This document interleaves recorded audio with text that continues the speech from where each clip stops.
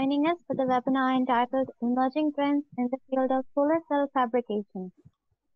We are extremely glad to have Dr. Tahseen Amin Khan Qasuria with us, who is a professor at Ghulam Ishaq Khan Institute of Engineering, Sciences and Technology.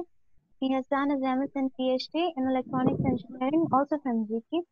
His research areas interests lie in the field of organic semiconductors, sensors, photovoltaics, and telemetry system applications. He has over 21 journals and conference publications. Thank you very much, sir, for joining us today. Before we begin, all our participants are requested to keep your mics and videos turned off during the entire session. We will have a question and answer session at the end, at which you can raise your hand, and the host will give you the opportunity to ask your question. You can also send any questions or messages to the host through the chat with your name and affiliation at the end.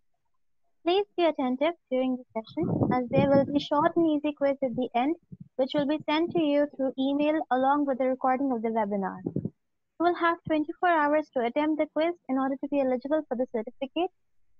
The certificate will also be emailed to you within 1 week from today onwards. Now, without further ado, we'd like to hand over the controls to our most esteemed speaker today, Engineer Dr. Tahseen Amin Khan. The control is yours. Thank you, Fabia. First of all, I'm very thankful to the PAF-KIET IEEE Student Chapter that they invited me to share my views and thoughts about the solar cell fabrication technology. The title of my presentation is Emerging Trends in the Fields of Solar Cell Fabrication Technology. It's a very interesting topic nowadays. Everyone is talking about the solar cell, photovoltaics, and everyone wants to get rid of this great technology because as you all know that we are facing this load shedding problem. So photovoltaics is the possible option or possible solution for this problem. So that's why a lot of people are interested in the photovoltaics. So let's start. But before going to start my presentation, I would like to tell you about my faculty. Fabia gave a very brief introduction of myself, but I want to tell you about my faculty. The faculty where currently I am serving is the Faculty of Engineering Sciences. So for some of you, it might be, you might not heard of this Engineering Sciences faculty, but let me explain to you that engineering sciences, as you can see from the, you can guess from this that it is the combination of engineering and sciences. Means that we all know that engineering degrees are much more professional, and they are focusing on the applications of the application of the technology. But here in engineering sciences and in sciences mostly we deal with the theories and different laws of the nature. So in engineering sciences, actually we are combining these two, and we are providing the knowledge of the application plus the sciences. Means that by this way you would become a one step further. Means that you can uh, contribute towards the development or towards the invention of new disciplines, or towards the to you can find the different applications, different new applications of the any engineering discipline. But here in engineering, it's a very vast engineering discipline, where currently in at GIK Institute, we are focusing on, we are offering three different streams: semiconductor and microelectronics, and photonics, and modeling and simulation.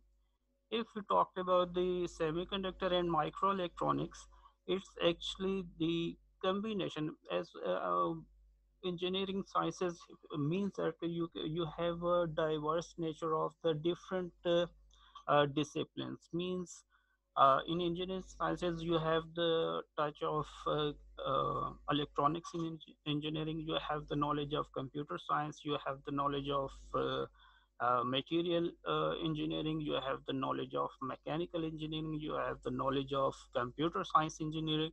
So uh, keeping in mind all these disciplines, because currently at GIK Institute we are offering all these we are offering the engineering program in all these disciplines. So then why there is a need of engineering sciences? So in engineering sciences, if you ask to some electronics engineer, uh, uh, you ask him to fabricate us a mobile, and he can only design the electronics part of the part of the mobile. He cannot contribute, or he cannot give you some expert or some uh, logical solution to the from the materials point of view. And because electronics is what, electronics is basically the because if we from the application we talked about, everyone wants to be make his mobile as lighter as possible, as advanced as possible. Everyone want to have the latest games, everyone want to have the latest software, everyone want to have the very good RAM, everyone want the very good speed of internet. So how we can match up all these requirements? So only the electronic engineers cannot contribute to all these, cannot cater all these parameters. And uh, let's suppose if someone hires the semiconductor and microelectronics engineer, then what would be the difference between the engineering sciences student and the rest of the engineers, for example electronics engineer or a materials engineer? So electronics engineer can only contribute to the electronic part of the mobile. Material engineers can only contribute to the materials part of the mobile. And CS, computer science engineer, a computer engineer can only contribute to the software problem. And similarly, if we add some mechanical parts, for example, gyroscope or accelerometer into that, only mechanical engineer only contribute to only that part. But if the company hires the engineering sciences students, for example, if the student has the done his engineering sciences degree in semiconductor and microelectronics, then he would be able to contribute to the not only to the electronics part, but in this stream he will get the knowledge of materials engineering. So by this way he can also propose the solutions out, that what kind of material he can propose the solution, that what kind of material is used to make a mobile, to make it more lighter, more sophisticated. So by this way, that is why we called engineering sciences as a multidisciplinary program. In another stream, we are offering the photonics, which mostly cover electronics plus telecom part of the engineering disciplines.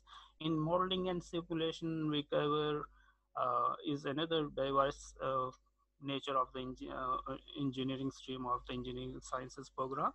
And here, modeling and simulation nowadays, we can apply this modeling and simulation. Obviously, nothing is no process can be implemented without the modeling or without the simulation. So they can contribute into CS program, or they can contribute to even to mechanical engineering. So that is why we say that engineering sciences is a multidisciplinary program. I hope so.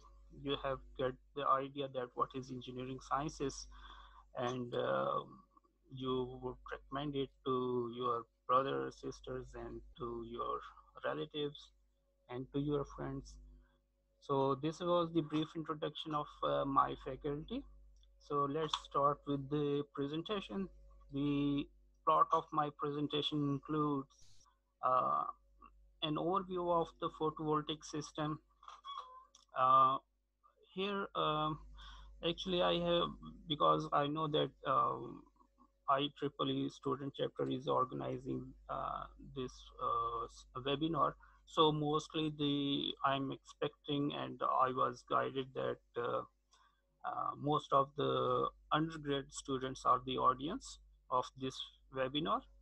So I kept this presentation a very introductory type, so that after attending this webinar, you would be able to understand that what is the photovoltaic technology and what is happening in Pakistan. So what in Pakistan, how we can implement it, or what kind of research work we can do here in Pakistan, and what the internationally people are doing in this area. So in a nutshell, I will try to brief all these aspects of the photovoltaic technology. We will also do discuss the fabrication technologies briefly. There are the different generations of solar cells are now in the market, are available: first generation, second generation. We also discuss about those generations and what are their methods, how we can fabricate, what is the difference between these generations of the solar cells, and what are the upcoming technologies, and where people want um, where I think yes, it is continued.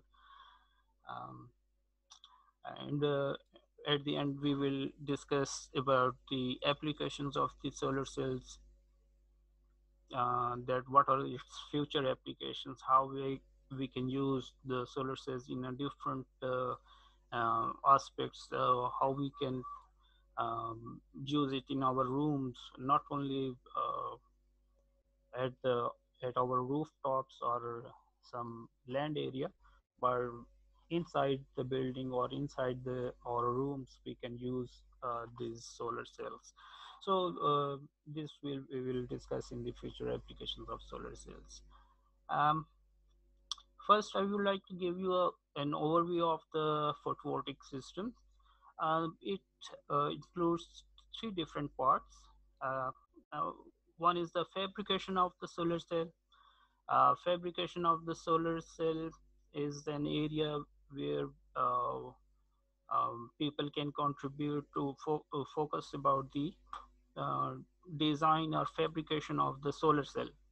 Uh, Next part is the inverter design. In inverter design, we usually, because we being an electronics or electrical engineer, we know that inverter is a device which converts the AC into or DC voltage or vice versa. So inverter, and we know that from photovoltaics we are getting the DC voltages. So we need to convert the equipment we are using at our homes or the AC, and they usually operate at 220 volts. So how to convert that DC voltage into AC, and how we can design and invert an efficient inverter which can minimize its conversion time, and we can convert at time as well as the power losses of the system. So some people are focusing in this area, inverter design. And next part is the power transmission system. Power transmission system, we can also, you can also call it a wiring, that how to we can extract the power from the photovoltaic systems, how we can transmit it from one end to another. So all these power related matters is power distribution matters can be related in this part, and people are focusing in this area. So these are the three different parts of the photovoltaic system. So different people, uh, according to their choice, they select the area, and then they start contributing or start making research in that area. So my area is the fabrication of the solar cell. My research area is the fabrication of the solar cells, and here and in this webinar, I will also explain to you how we can fabricate those solar cells and its different technologies. Uh, Remaining to or the different streams and different focused areas, we will not go into detail of that on these two areas: inverter design and the power transmission. um, so this is the brief introduction of the photovoltaic system. So solar cell fabrication technologies. Solar cell fabrication technologies are categorized into three different parts. First one is the silicon technology, which is also called the first generation solar cells. And as you can see in this picture, uh, um, that um, these solar cells you have seen quite oftenly at your rooftops or at many other places. The Qaeda solar power plants is also built on this technology, silicon technology, and they are usually called the first generation solar cells. And their process of making is the lithography. Okay, the second generation solar cell is the uh, thin film technology, and its process or the thin film technology. ठीक है? Thin film technology is usually called, as you can see, these are the solar cells built on a very flexible straight, and they use the thin film deposition techniques. So that is why they are called the second generation solar cells. First one is the built on the silicon and then we improved and make the solar cells on some flexible substrates, or we can at least we can say we can bend it or like this. These are called the thin film technology. And the third generation is the organic semiconductor technology. Uh, in a lot of presentation, I also heard about the people usually may denounce third and fourth and even fifth generation of the solar cells, in which they mention that this is a fourth generation of solar cell and this is a fifth generation of solar cells. But probably they also included, they can be included into the organic semiconductor technology, because their way of fabricating those solar cells are the same, and they are the process of making those solar cells is a hybrid plus some new other techniques which are quite recently developed. Um, Later we will discuss about those techniques.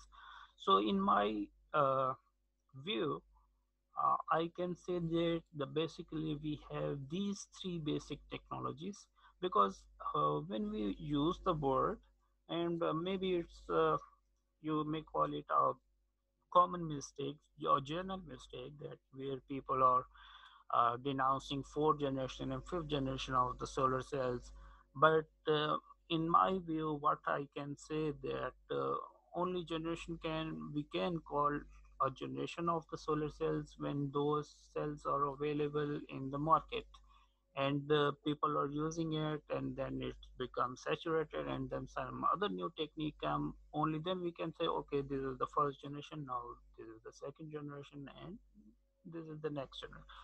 But the rest of the generation, where if you heard the fourth generation or fifth generation, but those are all can be included into these organic semiconductor solar cells, or they are the combination of this third generation process.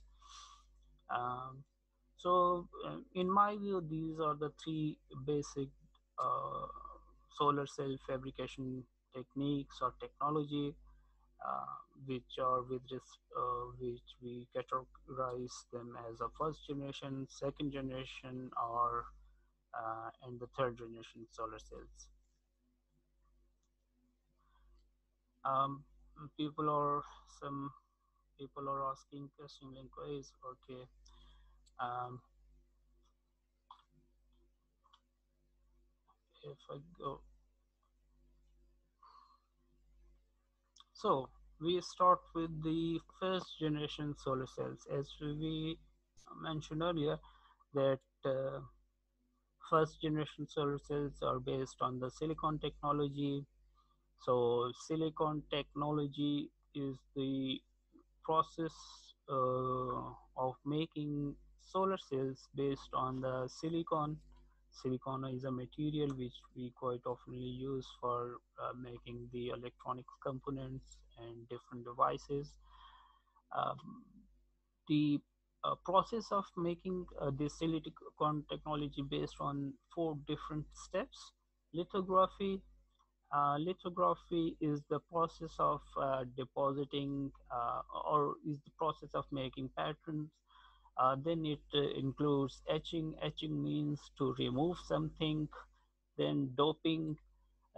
Doping means obviously if you are an electronic engineer, you can easily understand that what is doping means that uh, silicon itself is a insulator, and when we dope it with boron or with phosphorus, it becomes p-type and n-type semiconductor. Mm, and semiconductor are the materials which we conduct only in one direction. That is why they are called semiconductor, or their conductivity level is between the conductors and the insulators. So that is why they are called semiconductors. So, and the next step is the deposition. Deposition means deposition means to deposit something, and usually in terms of solar cell fabrication or in and let me tell you one more point over it. As we all know that solar cells are made up of silicon, and those solar cells are the combination of p and n junction. Okay, so deposition is the kind of material deposition or some metal deposition when we have fabricated one solar cells and we want to connect it to the external world. Then obviously we need some metallization or some contact making process. So that is done in deposition process. Now, and let me briefly explain to you about the solar cell. That these solar cell silicon technology, solar cell is basically a PN junction like a diode. Okay, but it's a, uh diode which generates energy, which generates power. So if I simple diode, if I mm, explain to you, or uh, these, if we have the four quadrants, let me I think my mics would cover this much of. Yes, I hope so. You can see me now. Hello, everyone. Basically, we have the four quadrants. Okay, we have the four quadrants, and in those four quadrants, when our we have this much of, here we have the diode. Okay, and if uh, we are using this much of this quadrant of the graph, here it acts as a photodiode. And if we are using this much of this quadrant of the graph, so here it acts as a photovoltaic cell. Okay, so these are the different quadrants where a PN junction can operate differently, or it can be uh, it can work. Uh, can you see what I have written on this whiteboard? I hope so. You can see this thing. So if the we are using the four quadrant of the graph, then it is called a photovoltaic cell. So in the fourth quadrant, that PN junction operates. If the PN junction operates in the fourth quadrant, then it becomes a solar cell. And if it is operating in the third quadrant, then it is a photodiode. And if it is in the first quadrant, then it is a simple diode. And we know the properties of the diode, that it conducts only in one direction, amplification, rectifications, and switching. These are the three basic applications of the diode. um, okay, so and PN junctions, how to make that PN junctions, we obviously we don't have such kind of mechanism uh, where we can say that okay, uh, I have the p-type material and I have the n-type material, and I combine together, and here it becomes a PN junction. No, it doesn't like that. But usually what we need to do, uh, we need to do that, we have the on a silicon, we covered some part of the silicon, and then we deposit p-type material, dope that part of the silicon as a p-type material, and then we cover that area and deposit. On the other side, we deposit the n-type phosphorus atoms into that. So by this way, that area becomes n-type material. So by this way, we can say that this is a PN junctions, and we don't have such mechanism where we connect two separately fabricated P and N type, and we don't have such mechanism that we combine together those P and N type material, and we call it as a diode. This is not the way. So usually to fabricate PN junctions, and let me tell you that this whole uh, process, this whole silicon technology is basically the which I am explaining to you, that this whole process is the way you make your devices, your ICs, your processors, your microcontrollers. This is the whole, all those devices are made through this uh, technology. And the same similar technology can be used to fabricate the solar cells, because we know that all those devices which are the um, here, if I give you a brief and that how these ICs, in ICs we follow different kinds of logic structures, um, different ICs family, DTL logic, TTL logic, TCL logic. So these are the different logic families. But all those ICs, all those circuits, all those microcontrollers, all those these processors of your PCs can be made through this process. The process will remain the same. Okay, and obviously, uh, and the here I would like to explain the one most important point, that whatever I'm explaining to you, this is let me tell you that what we have here in GIK, or what we have, we can fabricate, what technology we have in GIK or in Pakistan. So I will also try to cover from this point of view, that what kind of work we can do over here so that you have a better understanding that okay, yes, this kind of work can be done over here. At least um,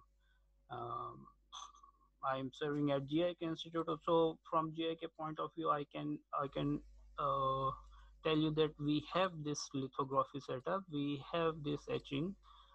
We don't have this doping mechanism, but we have the deposition. So these three parts we have at GIK Institute. Um, so from this point of view, I can tell you that most of this, and among all these points, lithography is the most important point. So here at GIK we have these three parts, we can perform these three parts, but doping is still here, it is not, this process cannot be performed at GIK, but rest of the things we can do at here at GIK Institute. And I will explain to you that what kind of work we can do here at GIK Institute. So now I would like to give a brief introduction of this lithography process, that what kind of how this process can be done. And the main reason is that we have this equipment, we have this technology, this lithography process. We can perform fully functional lab at GIK Institute. And we the one of the uh, if I share with you guys that one of my objectives, or one of my future goals, or to make those, to make a IC, or to make a simple diode on which we can write this is made in Pakistan. So this is one of my perspective, and inshallah one day we will achieve this thing. So we are trying to improve, as I told you, that we have the three different these and this deposition, we have the lithography, we have the etching, but we are missing out of this doping process. So inshallah one day we would also be able to get this doping setup over here. And so and lithography actually is the process of transferring patterns. So how we can define lithography? Lithography is the process of transferring patterns. And as I told you that the way you want to make your IC is uh, this thing can be uh, decided by that lithography process, because it gives you the window where you want to perform some specific task. Although lithography is one of the oldest technique, um, it is even before Christ, people were start making these lithography. Actually, lithography is the combination of two words. Litho means stone and graphy means patterns. These are the two Latin words. Litho means stone and graphy means patterns. So lithography so means that patterning on a stone. So as you can see in the picture, so here person has made some picture on the stone, and then he is varnishing that stone to bring shine into that. So this kind of process is also called a lithography. And here in photovoltaics or in electronics industry, we are also do the same. We make electronic patterns on the silicon stone. So that is why this process is called a lithography process. And lithography process is the combination of four different steps, which are the exposure, masking, photoresist, and development. So these are the four different steps involved in the lithography process. Um, um, so okay. Um, Among these, if we talk about the exposure is the process of um, may, that how we exposed our sample uh, uh, with different exposure mechanisms. So with different color of light, actually in lithography we use the ultraviolet light. And if we talk about the types of lithography, then it includes photolithography, electron beam lithography, X-ray lithography, and the ion beam lithography. So the exposure is the way of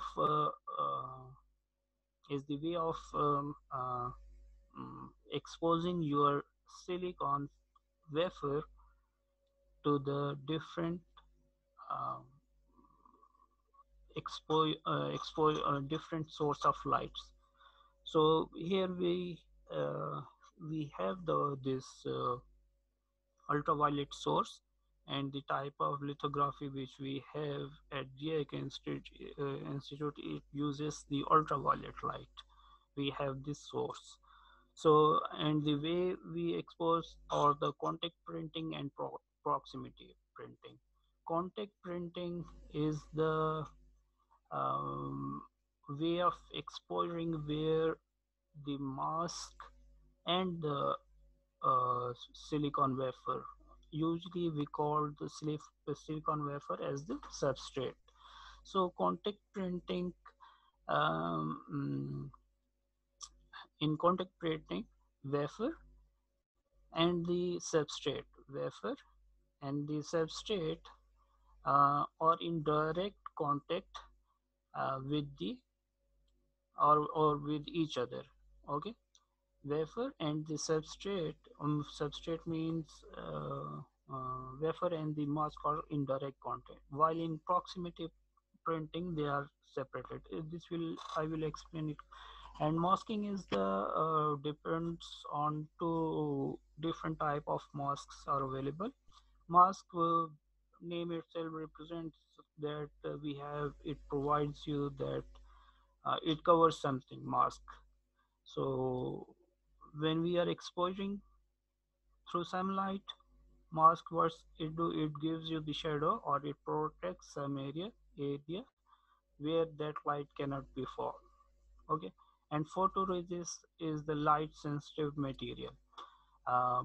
Light sensitive material, it is a combination of two types of photoresist are available: positive photoresist, negative photoresist, and they have their own properties.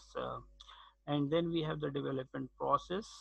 Development process may includes okay, how we can um, uh, when these photoresist are exposed to light, one area become hard and another area becomes soft. So when we put into a developer solutions, so soft area gets removed and the hard area still remains there. So by this way, the way we have explained that what is lithography is the process of transferring patterns. So by this way we transfer our pattern to the silicon substrate. Okay. Um, Before discussing the lithographic process, we must make sure that we should have this clean room. And at GIK Institute, we have this clean room. And clean, how we define what is a clean room? Although my office is very clean, but we cannot call it a clean room. Or your classrooms are supposed to be very clean, but they are not actually clean room. And how we define what is a clean room? Clean room is a room where dust particles per square foot are very tightly controlled. So by this way, if we are calling that we I have a class 10 clean room, so it means that there are 10 dust particles per square foot of that rooms exist. So and if I say that I have a class 100 clean room, it means like 100 dust particles per square uh, area of that rooms will exist. So this is how we define the clean room with respect to their dust particle counts. So class 10 clean room means 10 dust particles per square foot, and class 100 means similarly. And here at GIK Institute we have the class 100 clean room where 100 particles per square foot exist. So we, which is a very good uh, clean room environment. So, and usually for a very sophisticated device fabrication, usually we require to have a class 10 clean room for very special purpose. So, or for the fabrication of like if you call say that microprocessor or something like that. So those can be fabricated in a class 10 clean room where 10 particles per square foot exist. So and why we need to have those clean rooms, why there is a requirement of such a high purity level or high cleaning standard are required to deposit those devices, because we are to fabricate an IC, usually we are dealing at the micro scale level. So at the micro scale level, if some dust particle come and deposit between on your device, then it may short circuit or it can destroy your whole device. So that is why clean rooms are very important to fabricate, uh, whether to the integrated circuits ICs, but obviously in silicon solar cell technology, it is not that very important that we should have a clean room or like this. But obviously for this lithography process, so we have the this clean room requirement. So and how these dust particles can create the problems, here 2 points are written. One is the crystal growth. So crystal growth, and second is the device fabrication. So dust particles can be added to the at two stages of the device fabrication. During the crystal growth, when we are fabricating or synthesizing our crystal, and second is the device fabrication. If it adds during the crystal growth, it causes dislocations.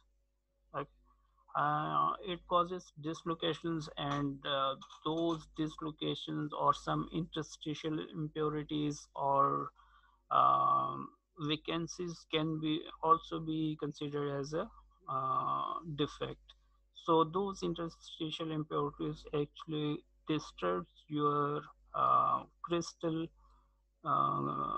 growth properties, because for the device fabrication usually we required a very high level of purity. So usually we require 99.9 nths. This level of purity we required. 99.9 nths means 99.999 level, and this is called the device graded silicon. So if some impurity added to that, it actually defects, creates the defects in the lattice structure. And what lattice structure is the periodic arrangement of atoms. So it disturbs that periodic arrangement of the atoms, and which ultimately degrades your device performance. So that is why we require the clean room during the crystal growth process. Second is the device fabrication. During device fabrication, we also require the clean room, and if some dust particles added to the gate oxide, uh, it can increase the conductivity of that oxide layer. um, if it is on another side, it causes constriction to the flow of current, means it opposes the that flow of current. And if it is between the two line structures, it causes the short circuiting of the current. If I draw uh, like this, uh, if I show you,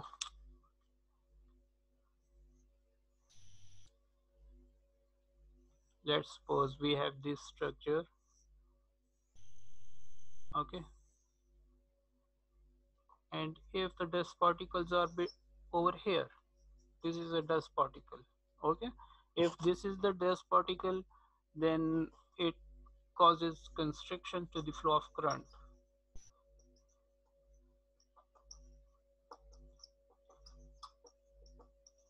Flow of current. Yeah. And if it is over here, it short circuits the the two different line of path.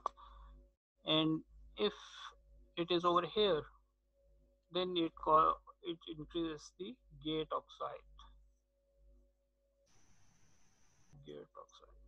It increases the conductivity of that oxide layer. Okay, so these are the different locations of the dust particles where they can cause different kinds of problems.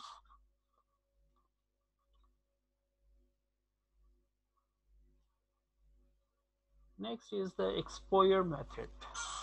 Okay, um, I hope this is 11:49. I think we should make it a bit. Exposure methods are the um, how we exposed our silicon wafers with respect to different sources of light. As I told you earlier, that we have the ultraviolet light source, we have the X-ray source, we have the electron beam source, we have the ion beam source, and different exposure mechanisms: shadow printing and projection printing. This is a shadow printing. Shadow printing means as it is, you created the shadow of that light on the silicon wafer. And in projection printing, we uh, magnify the projection, magnify the shadow of the mask onto the silicon wafer. We make it a bigger or smaller as per our desire. We can project that shadow onto the silicon wafer. There are two different techniques. Okay? Projection printing further have two different types: uh, wafer scan and raster scan. Okay, wafer scan and raster scan. And shadow printing also have the two different, again, for the two types, which includes shadow contact printing and proximity printing. Proximity, as I showed you earlier. Okay, so these are the different techniques of exposure methods. Next, we have the exposure performance. How we can find the performance, that how accurate is our way of making the solar cell. It depends on three different parameters: resolution, registration, and the throughput. Resolution is the minimum feature size, and registration is the how accurately patterns on a successive mask. So sometimes we deposit the to if I give you to a solar cell simple diodes, we required at least 14 to 16 14 to 16 lithographic steps are involved to make a simple IC. Okay, to make a simple IC, obviously in solar cells it reduces to much lesser number of lithographic process, maybe up to, you can say, 8, 9 or 10 lithographic process are involved. But to fabricate an IC integrated circuits, usually we required 14 to 16 steps are involved for a simple kind of device. And if this device gets complicated, it the steps the number of steps of lithography process increases. So that is why registration is another important parameter, that when we have used for the first time mask, how accurately it aligns with the previous mask. So that is why registration is one of the efficiency deciding parameters. Next is the throughput. Throughput is the uh, ex, uh, wafers exposed per hour. How much wafers we are producing, or how much solar cells we are producing per hour. Because we are obviously we know that if we are dealing with the bulk production, so in a bulk production, the device becomes more economical as compared to the solo production. So that is why we are more interested in the throughput of the system. Next are the masks. Masks are the glass made up of two different type of masks are available: soft materials and hard materials. So in soft mask, based on the emulsions, and hard mask, they are based on the chromium and iron oxides. So these are the uh, uh, categorized mask into a soft mask and hard mask. So these are very simple. Okay. Hard mask usually based on chromium and iron oxide. Next we have the photoresist. Photoresists are also of two types: positive photoresist, negative photoresist. Positive photoresist produces the same image, while negative photoresist produces the mirror image, as you can see in this graph. Here we have the positive photoresist, which produces the uh, uh, image as it is, and in the negative photoresist we have the mirror image of the our pattern. So these are the photoresist.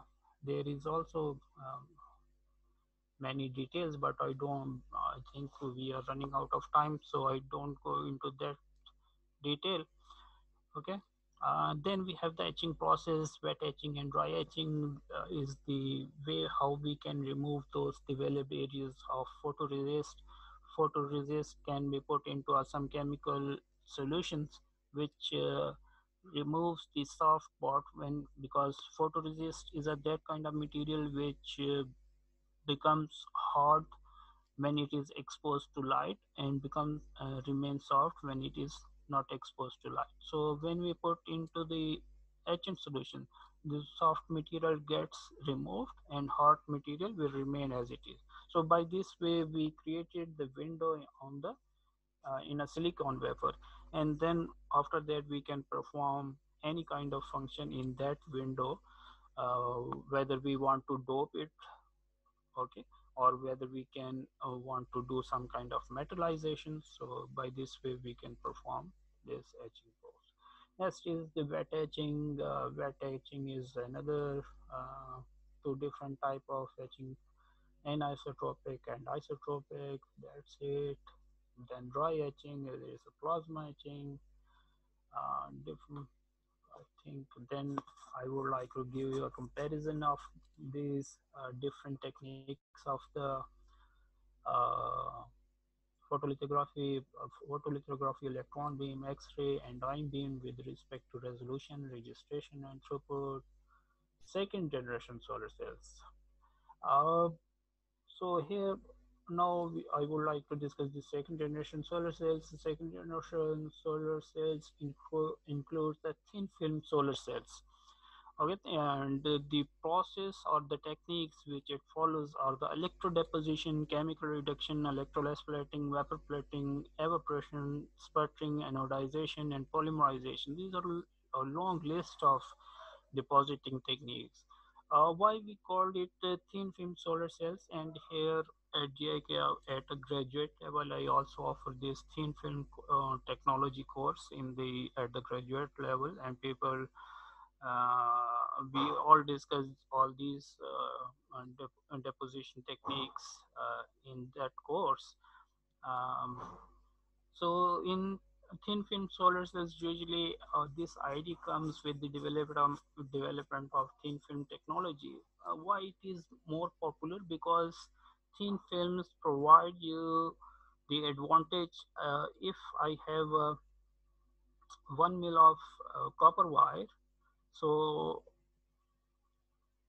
and 1 mil of thin film of copper, so that 1 mil of thin film of copper has 500 times more resistance as compared to the copper wire.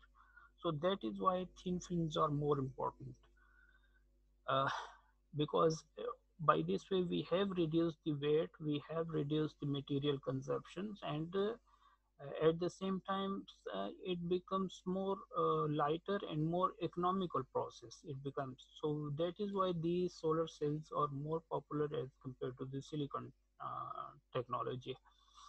And I don't go into the detail of this electrodeposition techniques, but I would like to tell you about that the most popular techniques among all these are the evaporation and the sputtering. These are the most popular techniques of thin film deposition of the solar cells.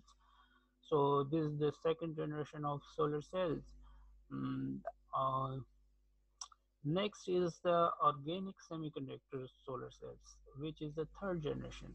And this process is called, which they follow, is the hybrid uh, technique.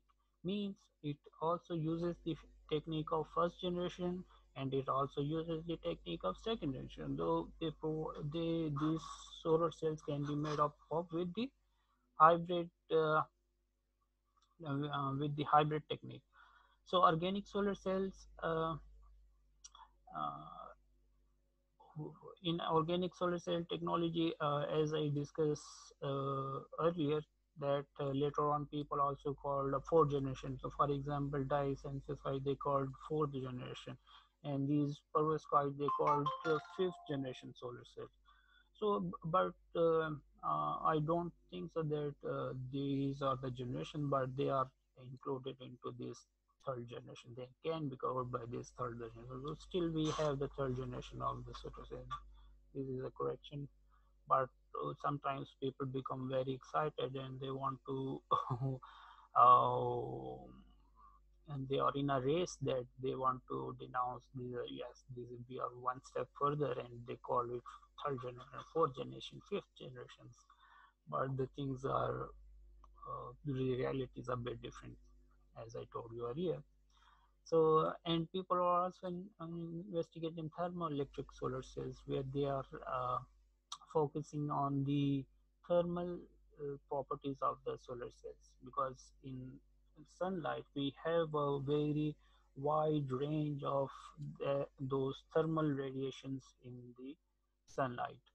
So, and then there are also hydrophilic materials. Hydrophilic materials are those materials which generate electricity during the cloudy weather. So this is, if we talk about that, what we can, how we can produce light if photovoltaic is the alternative of the grid technology. Then what would happen at night, or what would happen in a cloudy day? So now people are thinking that thinking about these hydrophilic materials which can generate electricity during the cloudy weather or during the night. So um, give you a brief introduction of these organic semiconductor materials. These are the different classes or groups of material which include siliconines, dip materials based on di and dino based on perylene, PTCDA. This is another class of materials, organic semiconductor, which includes perylene derivatives. Then we have the oligocenes, anthracenes, tetracenes, petrocene. All these class of materials are into oligocenes. So these are the different classes of materials. Then we have these are the most popular materials, or you can say these are the materials on which I have worked during and currently I am working to fabricate different kind of solar cells and the electronic devices. So these includes PPV, PFO, P380, psilocybin, C63, ALQ3, and pentosines. These are the most popular. Psilocybins are currently very popular in making the solar cell devices. Then there are another class. People are carbon nanotubes are the another very popular material. Uh, the advantages of using why we prefer to use these third generation solar cells in comparison to the first generation and second generation is because of the low cost, simple technology, lightweight, versatile material selection, and low temperature possible. This is the property which makes it more attractive because the technique which we use to fabricate the solar cell is a very energy consuming. In the first and second generation solar cells, those techniques are very energy consuming, power consuming, and when we use more power, it means that the device cost increases. So to reduce the device cost in organic solar cells, we have a very economical or cheaper way of making those organic solar cells, but at the same time they are the lightweight, and we have a number of materials are available for the fabrication of those solar cells. Device fabrication from organic materials. Currently in the market, you can see these OLEDs, organic light emitting, most popular devices which is practically available in the market, and we are already using these devices. Field effect transistors in your touch screen of your mobiles can be based on these sensors, solar cells, RFID tags, memory cells, organic displays. So these all devices are available in the market. Um, as you can see from the graph, these are the different group, and here you can see this is a transparent display of the mobile. So we can make the transparent solar cell devices also from the organic material. Then the fabrication technique point of view, we can fabricate the uh, organic solar cells based on vacuum thermal evaporation, spin coating, drop casting methods, sputtering, inject plating, and electron beam. And if I give you my example that at JK Institute, we have this technique, we have this spin coating process, we have the drop casting method, we have the sputtering setup over here, and now I am developing this inject plating, and I have one project from the HEC NRPU project where we have a 10 million plus grant from HEC, and we are trying to develop this inject printing setup at GIK Institute. And inshallah, soon we will be able to develop this technique, and then we will be able to. I mean, it's a very interesting technique. We can fabricate solar cell just by printing the way we print our papers. By this way we can print the solar cells, so then it would become very interesting and very efficient that we can fabricate solar cells very quickly and very efficiently. So these are the fabrication techniques of fabricating organic solar cells, and that is why they are become more attractive and more economical by because of these techniques. So next is the fabrication process is very simple. If I give simplest example, if I give we have the glass substrate, then we have a mask, Then we have the electrode preparation, and then we deposit the organic film on the those substrates. So by this way we can fabricate the organic solar cells. And this is a simple surface type structure. If we use the sandwich type structure, then it becomes a bit complicated, but that can also be deposit at GI Institute, and we are depositing. From the characterization point of view, solar cells can be characterized on the basis of IV characteristics. It's one of the most important technique of making those solar cells. Its IV characteristics and it actually defines the efficiency of the solar cell.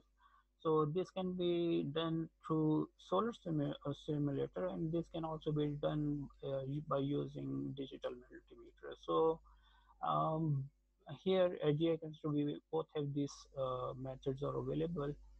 Um, if I show in this graph, you can see that we have voltage versus current graph, and here you can see it is written maximum power point. Actually, this graph is drawn as the graph which I have drawn. This is we are using it shows you the first quadrant of the graph. But as I told you earlier that to in solar cells we use this fourth quadrant. Okay, so this is just for the understanding purpose. We just flip it like this, and then it becomes like this. So this is just for the understand, but actually it is the fourth quadrant of the this graph. So, and this is the maximum power point. Okay, we called it where we can maximum energy in maximum power from the solar cell. um, and if you want to increase the power in terms of voltage, then you can increase the uh, series resistance of the solar cell, series combination of the solar. And if you want to increase the current of uh, current of the your photovoltaic system, then you can increase the parallel combination of the solar cells. So this is a very important point that sometimes people will ask you that what is the way to increase the current of the solar cells, what is the way to increase the voltage of the solar cell. If they ask you the voltage, then you can say we can increase the series combination. And if they ask you about the current, then you can say we can increase the parallel combination of the solar cells. So this is another important slide. And then we have the diverse future usage of the solar cell. And future, from the future point of view, as I told you that through organic semiconductor we can fabricate some transparent solar cells, so that you can, and actually we have built these thin film semi-transparent thermoelectric solar cells. um, so and we got the transparency of up to you can say 30%. But uh, people have achieved much more transparency up to 70, 60, 70%. So it opens up a very broad area of from the application point of view, that if your window is painted with some material, and the same time it is serving the purpose of the your window, and at the same time it is also producing the energy. It's also producing the voltage and current of power of for your home. And recently I was saw a video on I think on Facebook or YouTube, that where uh, you know that nowadays these Tesla cars are become very popular. And one of the main disadvantage of that Tesla car, because these are the electric vehicles, and disadvantage that they took a 15 minute to charge, to fully charge their solar cars, to those electric cars. So 15 minutes is a very huge time. nobody, if you are going on a motorway and then you have to stop and charge your car for 15 minutes, it becomes quite cumbersome. Nobody wants to wait for 15 minutes, and they want to reduce the charging time of their electric vehicles. So one possible solution, which they were thinking that why not make it uh, deposit or paint their Tesla cars with that kind of material which can generate electricity, so which can ultimately charge their reduce their charging time. Obviously, by this way they cannot fully charge their electric vehicles, but they can reduce their charging time. So if their window glass are made of those on those solar cells, those organic materials, or their body is made up of those solar material. So by this way, they can reduce the charging time up to 5 minutes. That becomes very attractive from the usage point of view. And then there are another type of material application is the friction heat generated solar cells. So those solar cells which can generate electricity by using the friction of the tiles, or from the friction of uh, tiles, or from the friction of another some rubbing materials.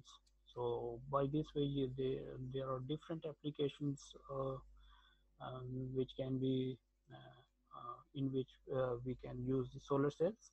So these are some of the references which I have used. Thank you very much. I think I took 10 to 15 minutes more because I have planned to finish it up to 12.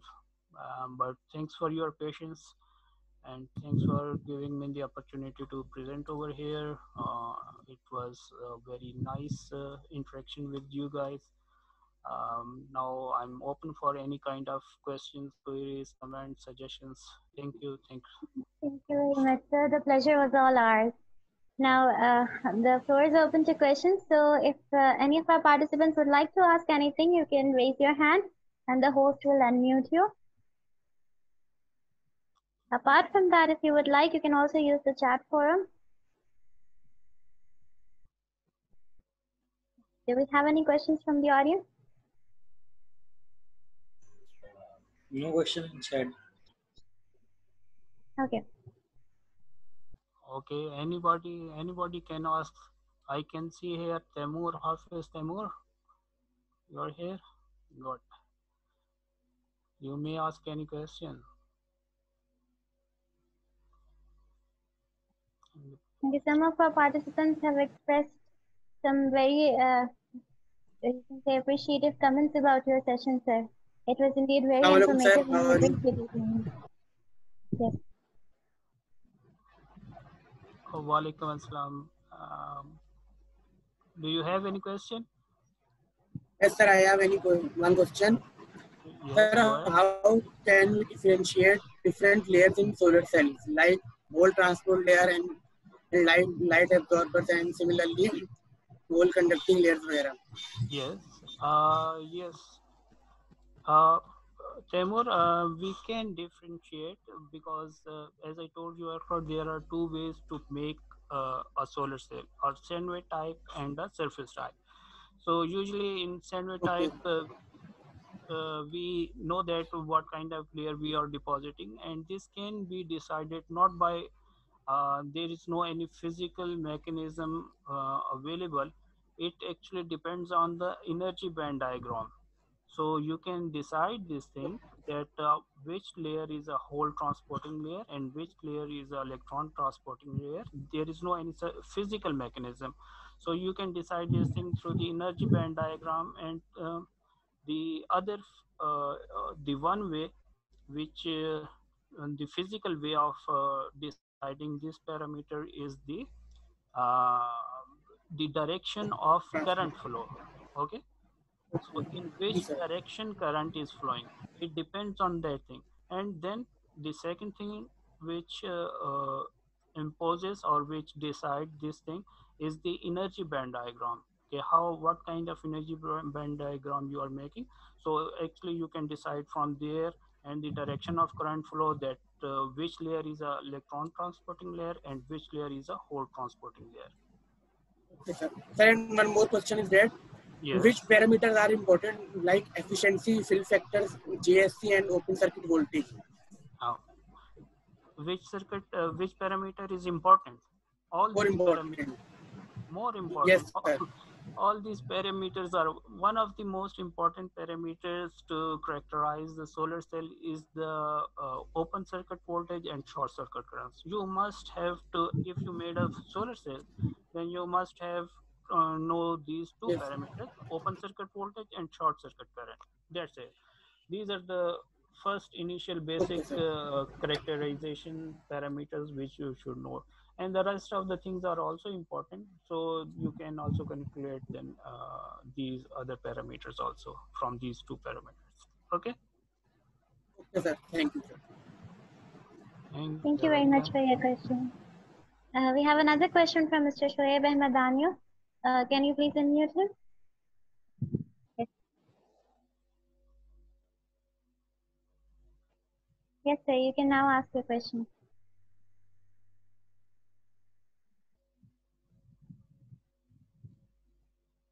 Sir, it seems we cannot hear you. uh, Just your sound system. I can't hear them. Okay, it seems that Mr. Shoaib was having some issues with his sound system, which is why he cannot ask this question. Do we have any more questions from the audience? Yes, we have a question from Mr. Ashad. Host, can you please unmute him? Assalamu alaikum. Walaikum Walaikum assalam. First of all, very much thank you for such knowledgeable. I have been enlightened by such a webinar. I haven't taken such in the past few weeks. My question is, if talking about in terms of a lithography, so what kind of mask should we use for masking, and what type of material should we use for it? If we are using, if as you have said earlier, later that it could create some type of constriction in the while transmitting the electric current. So what type of material should we use while masking? yes, mask can be of two types. These are the soft mask and hard mask. And when how we categorize these soft mask and hard mask, soft materials are those materials, um, here I can show you, but those masks are available in my lab. Otherwise I can show you that these are the masks and how we can create them. So I will try to just explain. Soft masks are made up of emulsion, just simple emulsion. As you can emulsion is a paint. Okay, so you can make the masks through those emulsion. Obviously they required some specific printer which can print up to micro scale level. uh, and if I give you the jugaad of this thing, and what usually how we can do, because these mask printing setups are available in the international level. um, but here what we can, as a jugaad, what we can do, we can you can also print. If you use the Corel Draw, in those Corel Draws we can create the micro scale level of diagrams in the Corel Draw. This is the way, and then you print it with a very high density level of your printer. By this way, this also serves as an emulsion of for the mask. So this is the one way of creating that soft mask. And hard mask can be created by using the material which are chromium oxide and iron oxide. These are the material which we deposit on the glass slide. So by those, and by this way we call them as a hard mask, chromium and iron oxide. So yes, I can show you these, but those masks are available in my lab, and I can show you probably some other time, or if you have chance to visit GIK, and I will show you that how these masks can be created, and I will show you this whole lithography setup. I hope so answers questions. And the next part, yes, you also about ask about the